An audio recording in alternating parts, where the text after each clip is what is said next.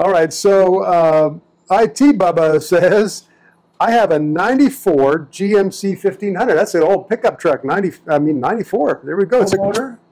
Well, let's see. Here's the thing. It's a cream puff with low miles. It's got the 305. And I think he wishes he had the 350. He said, I would love to have Ed's take on getting different heads for it to maybe get a little more from it.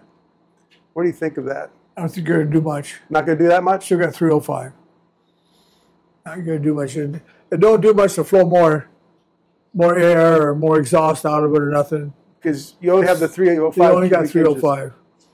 So I think Ed's recommendation is tuck a 350 in there and dress it up like it was a 305. Again, I had an 82, 305. It got 21, 22 miles to gallon. Okay. It wouldn't go up the hill to Flagstaff. Yeah. We couldn't hardly put a bucket or something in there. Right? I put a 350 in it with the same heads. Yep. Same distributor, same, everything was the same. I got 18 miles to gallon. Okay. But it went up the hill. Yeah.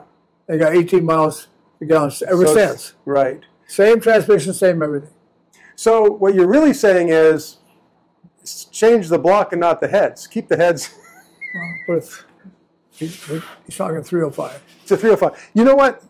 You have a really beautiful cream puff truck, and maybe just be happy with that. Yeah, be happy. It's a good truck. You're not supposed to haul a load in a 305 truck. Right. Just get the wife in there and have fun.